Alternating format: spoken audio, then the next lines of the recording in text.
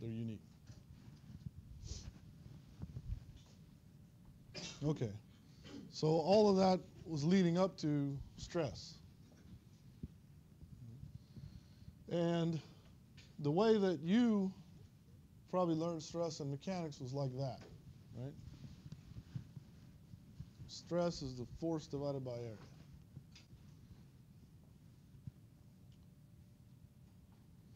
But that seems to lead to like this is some scalar equation, right? Because in mechanics, did you cover, I can't remember, did you cover tensors? Did you cover the stress tensor in undergraduate mechanics materials?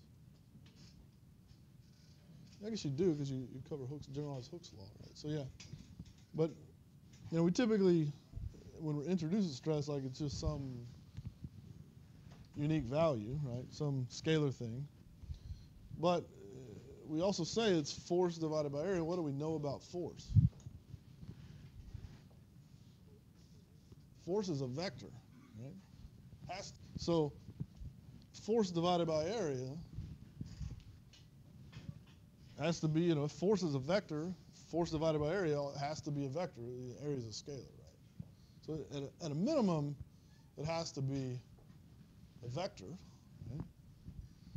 And when we're taught like this, or we use it in the way this picture looks, we can just force is a vector, but it's only got one component. The other components are zero, and so we're just talking about one entry of the stress vector, the 1-1 entry, if you will.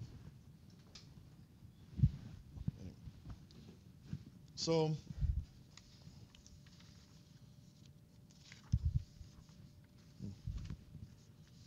Lost the sheet of my notes, but it's okay. I know what I want to say.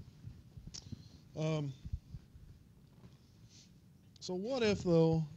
So I've normalized area by, I've claimed that stress is force divided by area, but I chose this area. I just chose it randomly, kind of, right?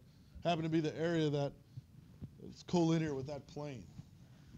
So one way to think about this is I embedded a coordinate system in this plane, and that's my frame of reference, if you will. So I've embedded some coordinate system in this frame, and I've chose to normalize it by the area that's defined by the normal vector, that normal vector, okay?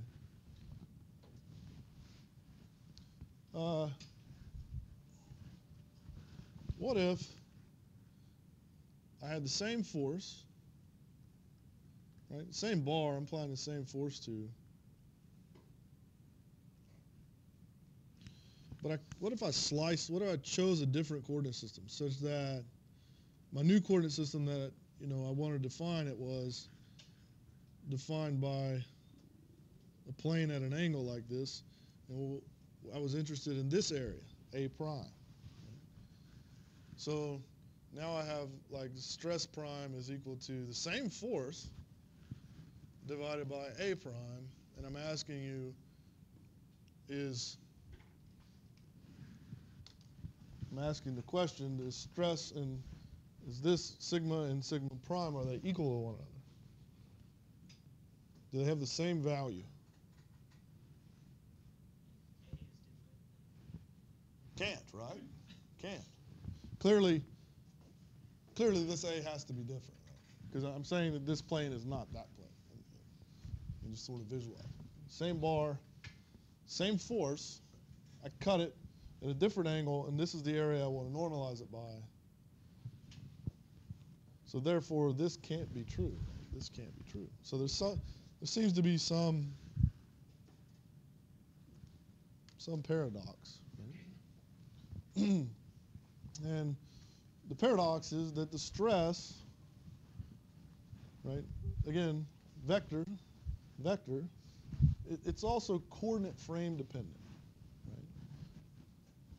It's coordinate frame dependent. And so we'll see in a minute. I'm debating on whether to attempt this in the time we have left.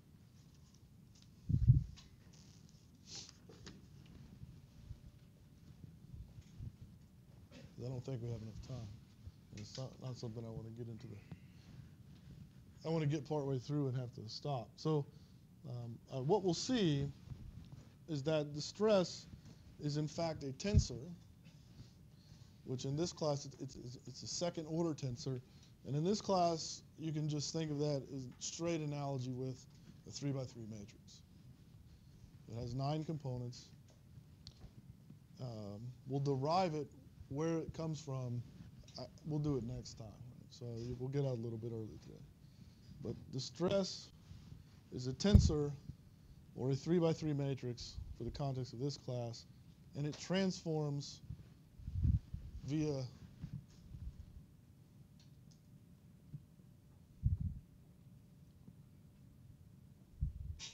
this type of matrix transformation.